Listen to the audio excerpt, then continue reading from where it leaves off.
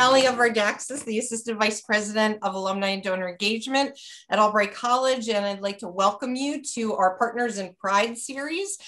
We began this series back in August of 2020 to help raise awareness about unique programs across campus benefiting the Albright community.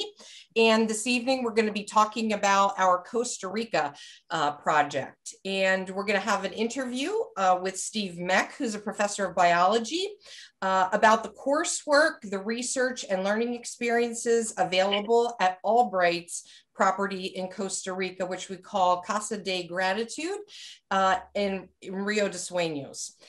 This property was gifted to the college by an alum, Max Jackson, class of 75, in honor of his wife, to make unique opportunities in education and research available for Albright faculty and students. Our moderator this evening will be Thalia Williamson, class of 2019, who has visited the Costa Rica property twice on class projects, and she is currently working in our student accessibility and advocacy department here at Albright. So I'm going to hand it over to Thalia. Thank you. So I'll just start us off with our first question.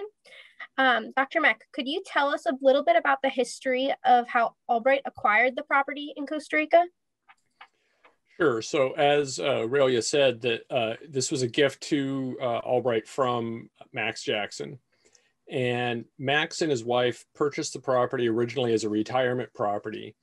And unfortunately, Max's wife became ill and passed away just a couple of years before they were planning to move down to the property. And because Max and his wife both were Albright alums and were very thankful for the education that Albright provided, they decided to give Albright the property. That was their long-term plan anyway, and Max just moved it up when his wife passed. And so we actually started conversation back in 2009, and I went down with a few other faculty members and the then provost to visit the property. And then when we finally became owners of the property in 2014, we started planning on taking trips down there. And so it was a fairly lengthy process in terms of the typical undergraduate career, but it was a relatively short time in the long-term things. This is the map of Costa Rica. So here's the Osa Peninsula. And so the capital is San Jose, it's right there. And Rio de Sueños is right there. And so it's very near the coast. What is it?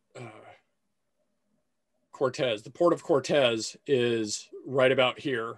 And this is the Serape mangroves. And that's actually a Ramsar site, which is a world protected wetland area. And so we're just north of that. And it's really not near any city. And so you really have to just look at the map. It's near a village of Tres Rios. And there's another Tres Rios, which is up right near San Jose. Not the same thing. And so Tres Rios is the village it's by, and Coronado is another little village that's more towards the coast from us. But Coronado has, I think, about 500 residents, and Tres Rios has about 40. So when we're saying small, we mean small. Awesome. So what benefits does this property give Albright?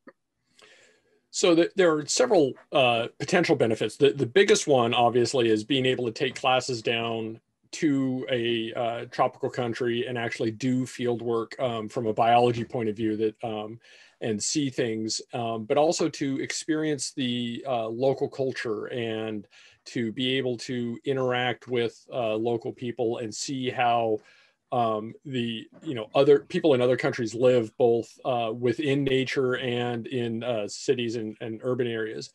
It also allows us to have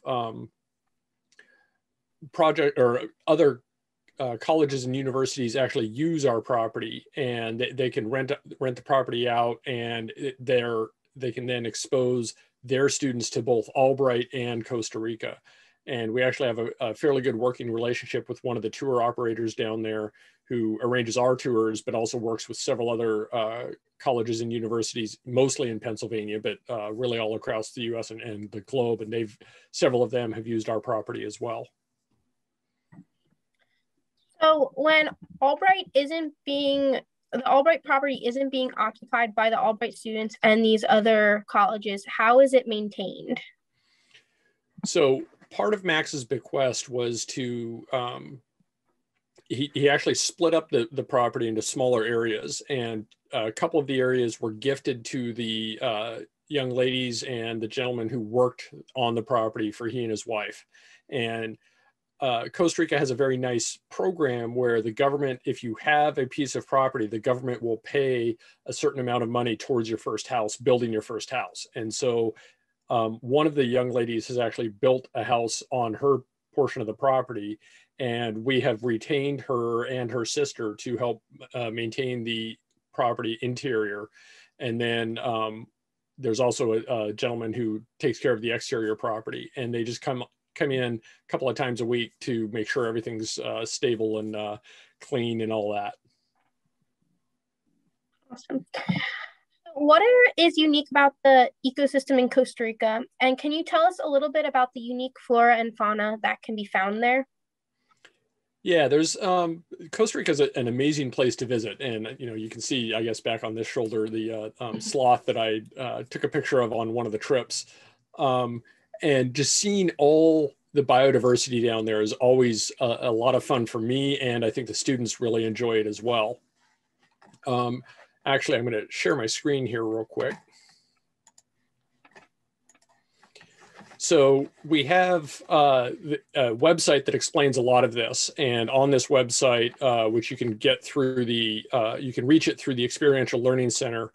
If you just go to Albright in Costa Rica, that's this page. And I'm going to skip down here. Down at the bottom, there's actually a gallery of photos from a trip that I took with some alumni and some of the administration as well. And so they put this slideshow together. So you can see some pictures there. But also, in terms of what we see on our trips, because we travel around the country, we see a lot of very different flora and fauna. There's kind of the classic parrot, and then the macaws. Those are moderately common in certain areas. Then we have the toucan. Trogons are a deep forest bird, and they're a lot of fun to find. And then on the beaches, you can find some really kind of bizarre things, like this hawk sitting out on the beach, and then the brown-footed boobies. We also see all sorts of mammals, the sloths again, coatis. They're one of my favorites. You can see a lot of coatis around, and of course, there's several species of monkeys. There's actually 4 species of monkeys in Costa Rica, and on most trips, we see at least 3. So, and they're squirrels. They're much more colorful, but much more secretive than North American squirrels. When Dr. Campbell and I first started going down to Costa Rica, we started a program where we would actually misnet bats and record their calls. And so we actually handled the bats, those of us that have the rabies vaccines and such. And so it's a lot of fun to actually catch the bats. And then this is a shot of, we were at a forest preserve, and the students were watching the capuchin monkeys cross the trail above them. And so that kind of, you get that close to the animals, and it's a lot of fun. And then there's also a lot of herps. Being a vertebrate biologist, I admit most of my photos are of vertebrates, but you have the red-eyed tree frog, the dendrobates, the green and black poison dart frog. Then you have the iguanas and lots of crocodiles all over the place. And then when we go out at night, we can sometimes find some of these really cool, like this leopard gecko and things like that. So that's kind of it for the biodiversity that, I've got good shots of, but we structure the trips, our trips, for the biology course so that we actually see a wide variety of organisms, both plants and animals, although my focus is obviously on the animals. How can students take a trip to Costa Rica and incorporate the experience into their studies? So right now, I'm the only professor at Albright that has been taking classes down to Costa Rica. There were 2 courses planned for 2020. Unfortunately, because of COVID, they couldn't go. But one of them was an adventure sports and sociology course taught by a couple of the professors from sociology, Dr. Chuck Brown and Dr. Brian Jennings. And the other course, they were thinking about doing it actually in this semester, so spring of 2021. And it is a course that combines art and biology. And that's taught by Dr. David Osgood and Dr. Kristen Woodward. And so their idea is to look at how the different approaches for art, you learn the techniques first, or you learn the theory first and then the techniques. And in biology, it's kind of reversed. And so their idea is to take students from both fields and kind of teach them how the different approaches work.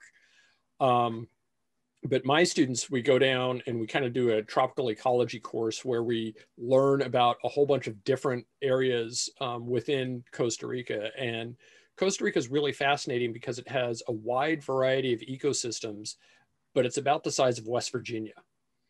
And so you can go from, the cloud forest, high elevation, cold weather, all the way down to the warm, sunny beach. And so that kind of diversity in climate leads to a wide diversity of organisms. And I teach the students how that differs. We also do things like tour coffee plantations and learn how organic coffee is different than regular coffee and the benefits of that.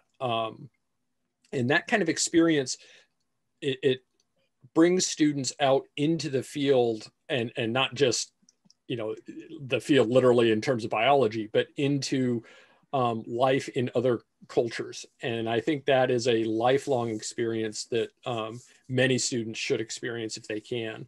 And that really was one of the goals of Max's gift to Albright. And so in a lot of ways, I feel obligated to Max to do the best I can in running this property to get as many students that experience as I possibly can.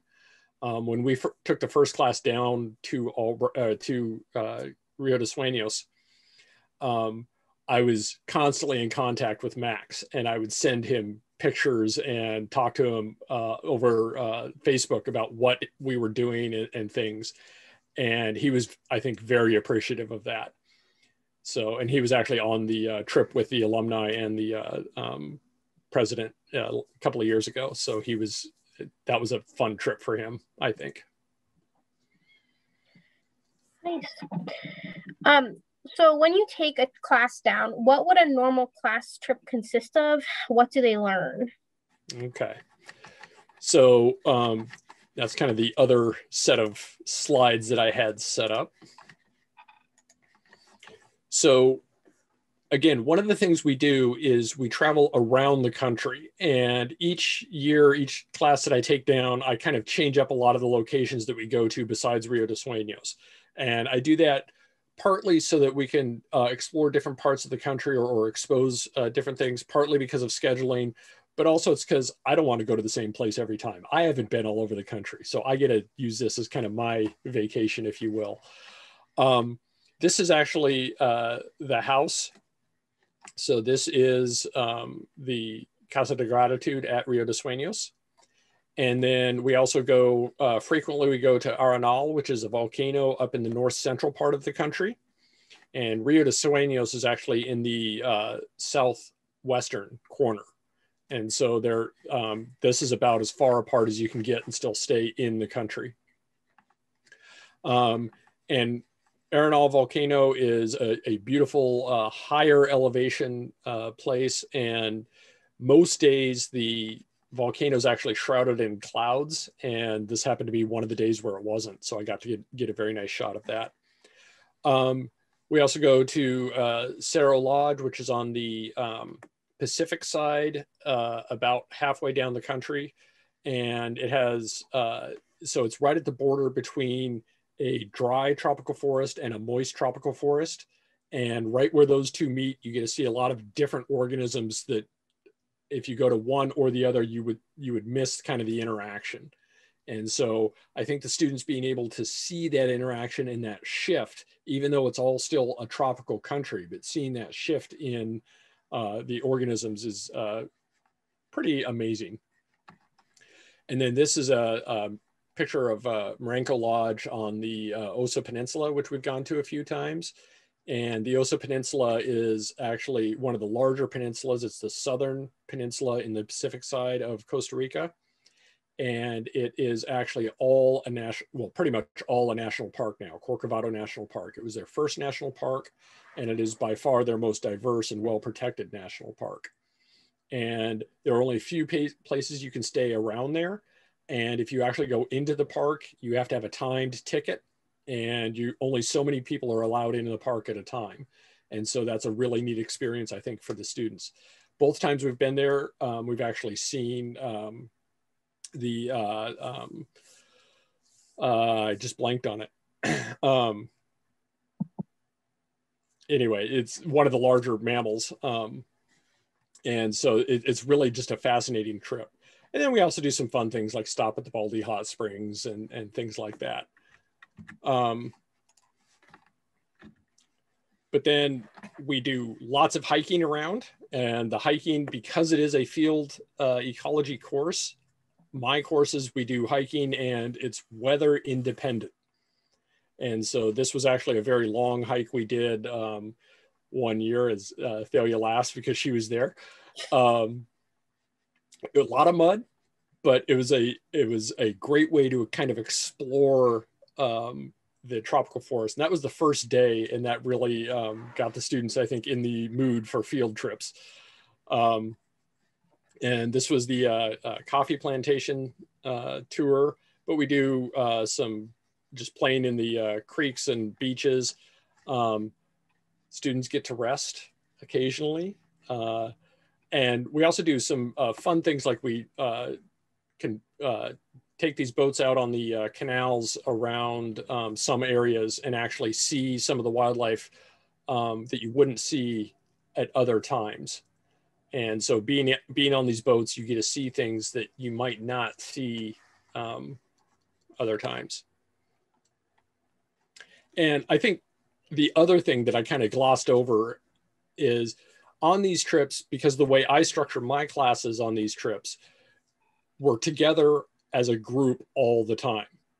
And so we really, I think, by the end of the trip, kind of feel like we're a second family, with all the positives and some negatives that entails, where you have groups of people that, you know, there's going to be some friction, but learning to deal with that, I think personally, is a life skill, and learning to deal with it in a situation where these are really some of the few people you can actually communicate with regularly.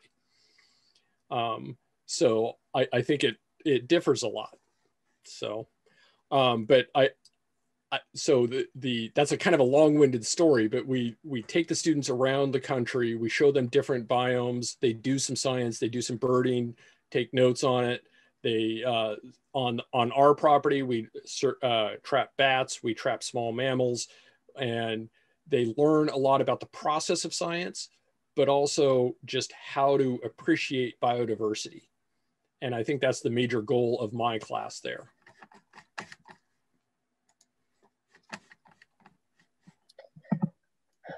So I guess you kind of answered that question a little bit, but what do you hope students take away from their time in Costa Rica? And if anything, what do you hope they learn? So, there's of course, just the raw material.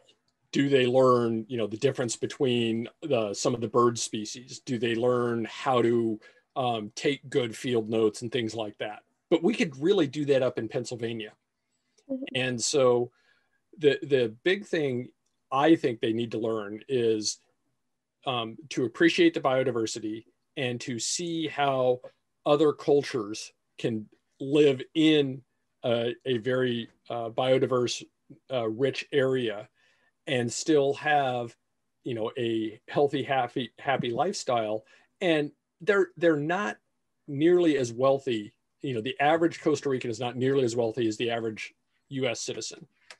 And to see that firsthand and appreciate that, but recognize that it's not, to me, recognize that it's not about monetary wealth. It's about, you know, appreciative and love of life.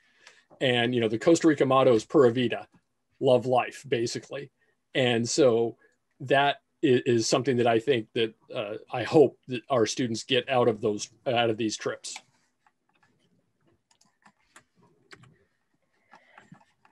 Are there any educational opportunities in Costa Rica beyond studies in science?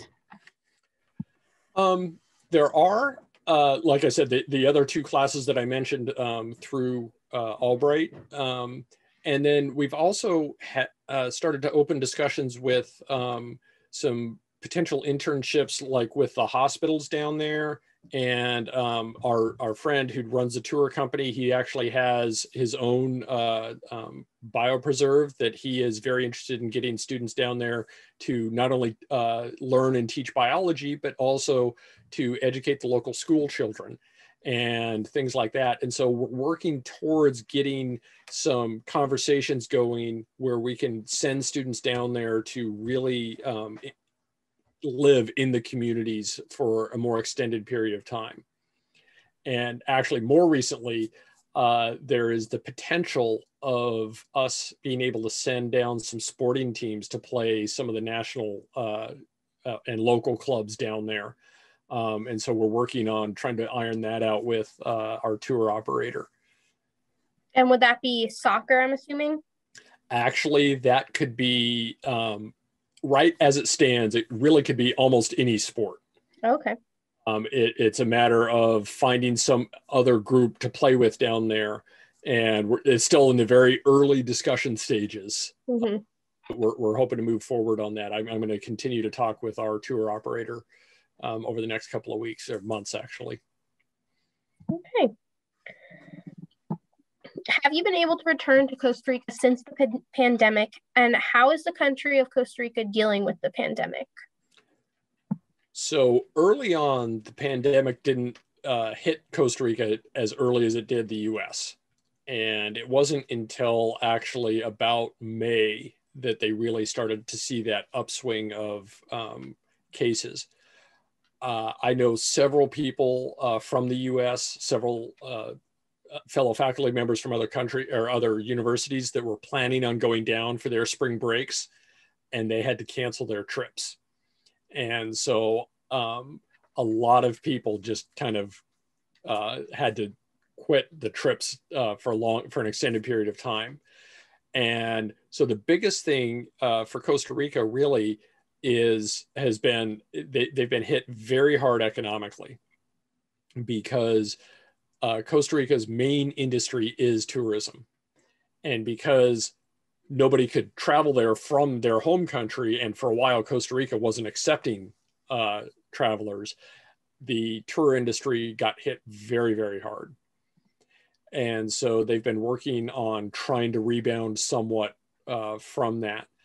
My understanding is that the case rate in Costa Rica never reached the levels that it did in the US. They do have a nationalized health system. And so I believe, I haven't actually talked with my friend down there yet about this specifically, but I believe that they are vaccinating people in the country fairly readily, because they've got a fairly good national health system, and because they really need the tourism to come back. They've been working very hard to do that. So I think it's starting to recover. I know, I don't know of any colleges that have sent groups down recently since the COVID started, but I know Max has talked about getting back down there. He was actually planning on going down last October, but delayed that for obvious reasons. I think he's planning on going down in May or June this year. I'm actually planning on going down with a group from East Stroudsburg in early August this year. So my wife and I will be vaccinated by then, so we can go down safely. Awesome. Okay, so this next question is kind of for me. So I traveled to Costa Rica twice with the class. And so the question was, what did you find unique about the experience? And I guess I had never done field work really before that. So it was very interesting to get that opportunity to actually do field work. And I was also a part-time student when I first went. So I didn't know anyone. And I actually became a full-time student after this trip because Dr. Mech and Dr. Campbell convinced me to become a full-time student. So it was actually a very life-changing experience for me, which was pretty awesome. Can I just ask, how do you think it changed your life aside from just becoming a full-time student at Albright? Yeah, so I was a student athlete at the University of Richmond, and I became injured throughout those 2 years that I was there.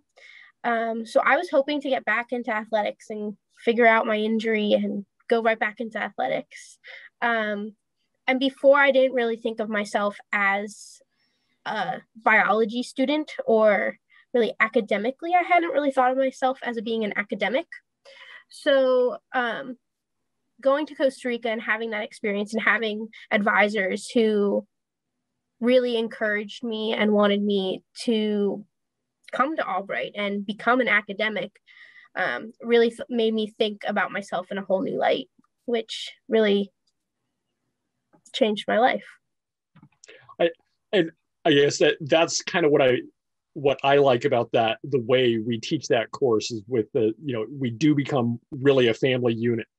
Mm-hmm. Actually, the first year we went down in 2017, we weren't sure the beds were going to be built yet. And so the group we went down with, we warned them all ahead of time, but it really became such a family that the students started calling me dad and Dr. Campbell mom. And then our tour guide, his name was Alex, and they called him Tio Alex, Uncle Alex. And he loved that. And so it really is, that kind of bonding. And I think we've changed a lot of lives in terms of helping students not just with their science and their future, but also, making connections that they didn't see before. Mm-hmm. I think that's that kind of experience you can't get in a typical classroom. Yeah, definitely. I agree. So we have 2 more questions. What are your hopes for the future at Rio de Sueños? I've got a lot of things that I would love to do with an unlimited budget. I would love to actually, so this is, the house was built really as kind of 2 studio apartments with a common area downstairs. And we took part of that common area and made it into 2 bunk rooms. And those 2 bunk rooms right now each have 6 total beds. So there's 12 beds for 12 students. And then the upstairs is for the professors and the tour guide. So I would like to expand the number of beds and either build an actual dorm or just expand out on some of the areas that we can downstairs, so we can actually double the number of beds to 24. I would also like to get it more used by other universities and colleges. Alvernia was actually going to take 24 students down in May of last year, and obviously they couldn't do that. But we're starting to have more colleges and universities be interested in using our property because it's situated in an area where they don't really have any field stations or resorts that are easily accessible and relatively cheap. There is one up the road a little bit, but it's fairly expensive. It's run by Duke. And so it's not a simple place to get to or a cheap place to get to. And so the tour operator that we work with really likes our property because it's priced at a good point for the smaller colleges and universities. And so I'd like to get more people using that. I would also love to set it up so that we can actually take a class of, say, 30 students down there with 3 faculty members and for an entire semester and teach 4 courses for the entire semester. So we'd each have our specialty course, like, you know, a biology course, maybe a sociology course, and a foreign language course. And then that 4th course would be an interdisciplinary course where we all get together and, you know, do something. And I have to find the right faculty that are willing to do that. And then we have to figure out, of course, teaching loads back here and whether we can do it remotely or not. Based on this past year, I think we could. But I would like to see that kind of thing where we go down and use it for an entire semester and have the students kind of rotate who's doing what. You know, for certain times, students are, some of the students are doing field work, others are out in the community learning and doing Spanish and sociology and things like that. I think that would be a really neat experience for the group. So how does opening the property up to other groups, how does that benefit Albright? Is there collaboration in work, or is there a monetary? Yeah, it's a little bit of both. So the monetary is really, it's such a small amount, it's basically to maintain the property. Okay. And it depends on, you know, it's prorated by how many students and things like that. But we have had a couple of faculty members from other places, like there was a faculty member from Villanova who happens to study a very interesting species of jumping spider that is a vegetarian jumping spider. And spiders are almost always carnivorous, but this one happens to be vegetarian, and it lives on acacia trees. And acacia trees house ants to protect the acacia tree, and they reward the ants with these little fruiting bodies. Well, it turns out the spiders eat the fruiting bodies. And so he's interested in studying how it is that the spiders can live on the acacia plants without getting attacked by the ants, because that's what the ants do for the acacia. Mm-hmm. And right where our property is the northern boundary of one of those species of vegetarian spiders. The southern boundary of the other vegetarian spider is about 4 hours north. And so our property is actually a very good study site for him. And so that kind of collaboration where he can actually come and do science and then teach our students how to do some of the methodology so our students can then contribute to his work is something that we would like to see moving forward. And actually, the last trip I did with students, several of the students did basically repeat his work on figuring out how active the ants are during different periods of the day to see if that matches the spider activity. What do you find the most rewarding part about taking a class to Costa Rica?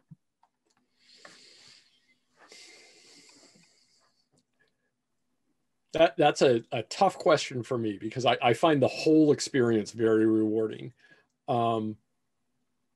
There are, I find, you know, the wonder that the students have when we see certain things or do certain things. I really enjoy that. Seeing students bond in ways that you wouldn't expect them, like seeing, you know, student A and student B, who you would never expect to get together on campus, actually start doing things together and working together. I find that very rewarding.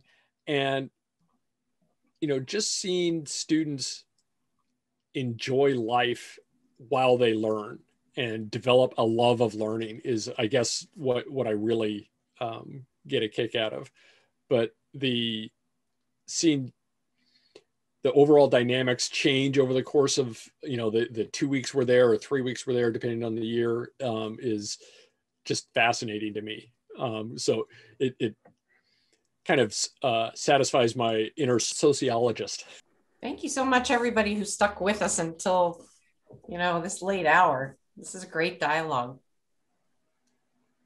if anybody has any other questions or, about Costa Rica or the property, feel free to contact me. And, we'll hopefully plan another alumni trip and be able to take as many of you as are willing and able to go.